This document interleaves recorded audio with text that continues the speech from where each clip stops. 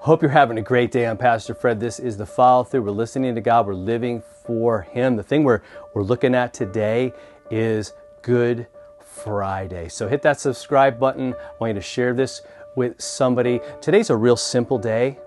And it's a day that when I was a kid was always a very kind of, I guess the word would be somber, almost a dark day.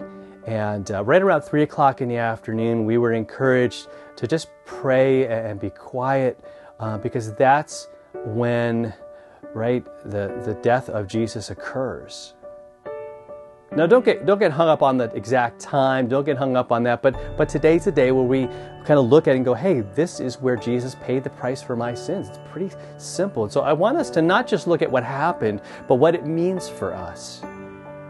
Well, like the difference it's made, the change that it has made for us. And so I want you to get quiet today. Pray today. Take some time this afternoon or this evening, whenever it is.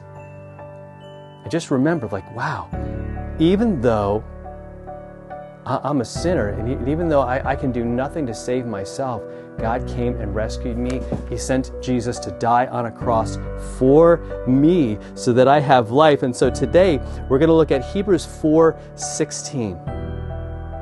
Because this is what happens because He died. There's this invitation. Right? The writer of Hebrews says, let us then with confidence draw near to the throne of grace, that we might receive mercy and find grace to help in time of need. So he's saying, look, you don't have to look at your eternal life and when you die and you go before the throne, you go before God, but you don't have to have your fingers crossed and hoping you did enough and hoping God doesn't kind of go into certain areas of your life. Look, because Jesus died, and that covered all of your sins. All of your sins.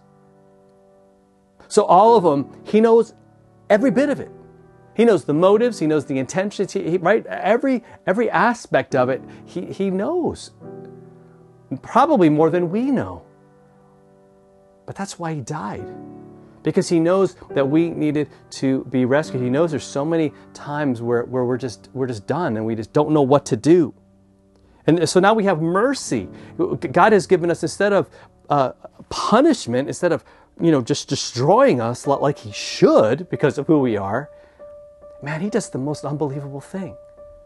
The most loving thing ever. He doesn't sweep it off under the rug. He doesn't excuse it away. He says, no, it's bad. It's worse than you can even imagine, your sin and your offense to God. But that's why Good Friday's so good.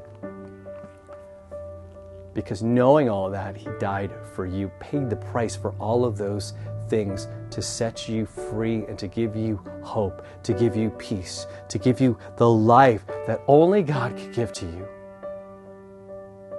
So that when all is said and done in your life, and in my life, so here's what this means. Like when I breathe my last, I can know that God's got me. I can know that I'm acceptable to Him because of Jesus.